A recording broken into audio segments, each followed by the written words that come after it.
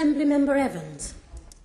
Thank you, Chair. I think that it's very important, given the context of this debate, that we offer some reassurance to people, particularly around the issues of the neighbourhood teams, the safer neighbourhood teams, because the message which is being put around by the opposition is that somehow policing at local level is going to be denuded because of this. In fact, we know, looking at the numbers, that policing is actually going to be strengthened at local level with the devolution of more officers to boroughs.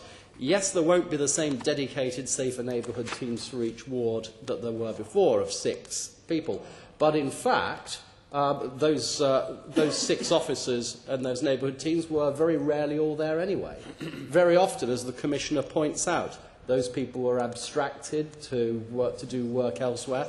And in fact, as the opposition themselves have been pointing out over the last couple of years, PCSOs in those teams have been missing because they've been promoted to become police officers. The new structure will give the Met Police an opportunity to be able to move officers around between those wards and to apply them to situations which require their manpower.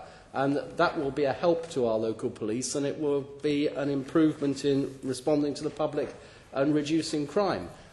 For example, a greater level of detection is actually going to happen at local level now. So instead of having your neighbourhood team report the crime and visit initially, the people who carry out the detection work will actually be working with neighbourhood teams as well. So they will be much closer to the public and the place where the crime was committed, and they'll be able to build up really valuable intelligence locally. And that will be a huge improvement to the detection of crime and the pursuit of criminals in London. Also, they will be able to do much more enforcement, and in fact they're doing it now. I was out on Friday in Elm Park in my constituency, and I saw the local neighbourhood team there. They were busy doing an exercise which involved cracking down on unlicensed vehicles and getting criminals off the roads.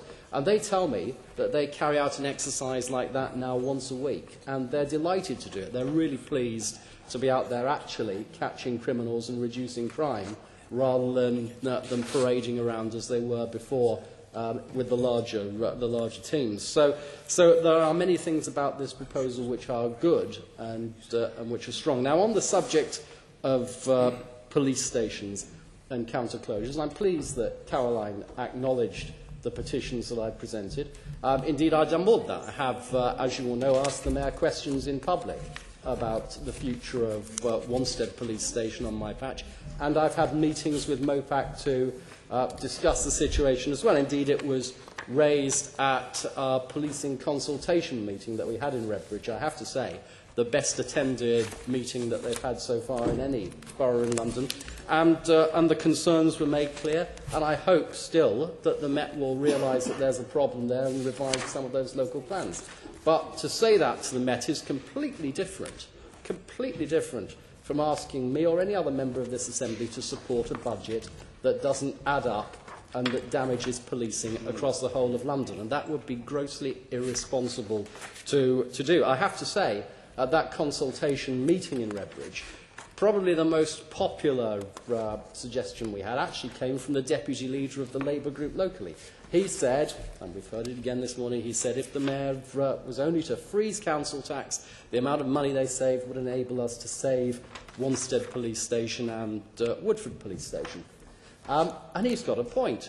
He's right. But the problem is that the Labour Party are going around saying it in every constituency around London, and the money just doesn't add up when you promise to save all of those police stations. So it's an unrealistic promise, and it's a deception being played out on Londoners. I understand the need for opposition members to fight these cases, and there's a role in democracy for people to fight these cases. But what we shouldn't be doing is holding out false hopes to people that we can save everything everywhere just at the cost of saving 7 pence a week, because that is not the situation. And one of the greatest pressures that our police force are labouring under at the moment is actually a reduction in government grant. And I think it's particularly hypocritical of Liberal Democrat members here to go down to Eastleigh and campaign for people to be members and ministers in that government, and then to come here and pretend that it's got nothing to do with them and that it's all the mayor's fault. It really is disgraceful behaviour, and that, Madam Chairman, is why I will not be supporting this motion, and why I honestly appeal to anyone of good conscience in this chamber not to support this motion either.